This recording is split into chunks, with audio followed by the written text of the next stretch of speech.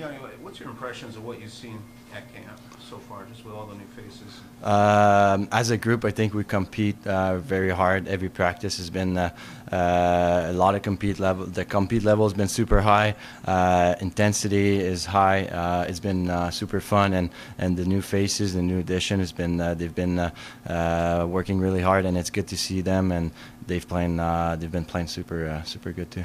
What do you think some of the things the team's going to have to do this year to translate some of the effort into more victories compared to last season?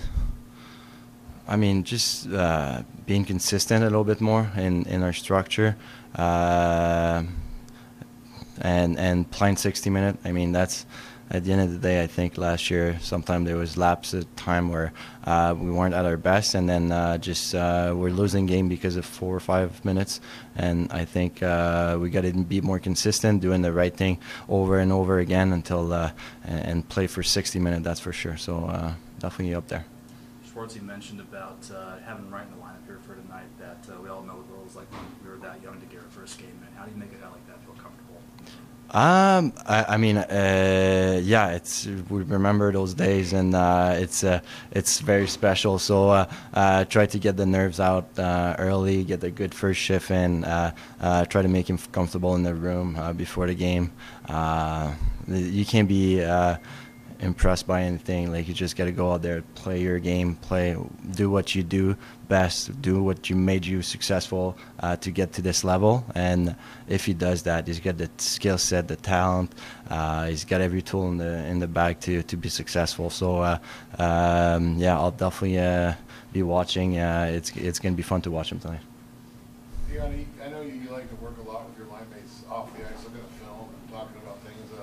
Do you do that well in the preseason, or do you save that for the regular season? Yeah, preseason's too early. We switch line every day almost, so I'm not going to do that yet. But during the season, we're definitely going to sit down and definitely look at stuff and see how we can get better as line. Back to Rand a little bit. What's he like in the locker room? Is he pretty quiet, or? He's pretty quiet, but I mean, it's fun to have him around. He's around. He's listening. He's taking part in conversation. It's a lot of fun, and it's good to have new faces like that. Like we said, kids coming in and seeing that. I remember at that age where I was just sitting there and just being impressed. He doesn't have to do that because he's a great hockey player. I was not really good, so yeah. So that's yeah. Going into the summer, you said that you were going to pay a lot of attention to the playoffs and these teams who were at that level of where you want to be. What did you take from your homework in watching the Edmontons, the Tampas, the Floridas going through those playoff runs, and obviously yourself having won a couple of cups, bringing that to the second year in Seattle?